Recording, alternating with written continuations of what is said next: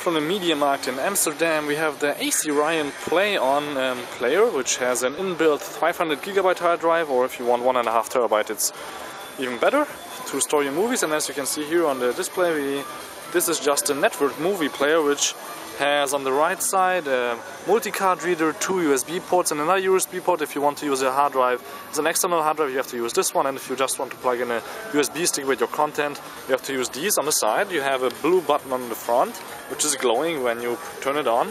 Not really handy if you're using a projector, but anyway, it's not that bad. And on the back we have the power port, of course, a bunch of composite plugins, one HDMI, gigabit network, I think, optical out and coaxial out. That I can't find so much. And we have a fan here, which is blowing right now, but it's not that strong and not really loud. So if you watch a movie, it's not that bad. If you watch a slideshow, maybe it will bother you. Then, of course, we have here the keyboard or the remote control. And yeah, here's the box, if you are looking for it in the store. And as you can see here in Amsterdam, it's $200 for a 500 gig one. If you don't want any hard drive, it costs $149, because it's really easy to put your hard drive inside. Just unscrew here the bottom and then put your 3.5-inch hard drive inside.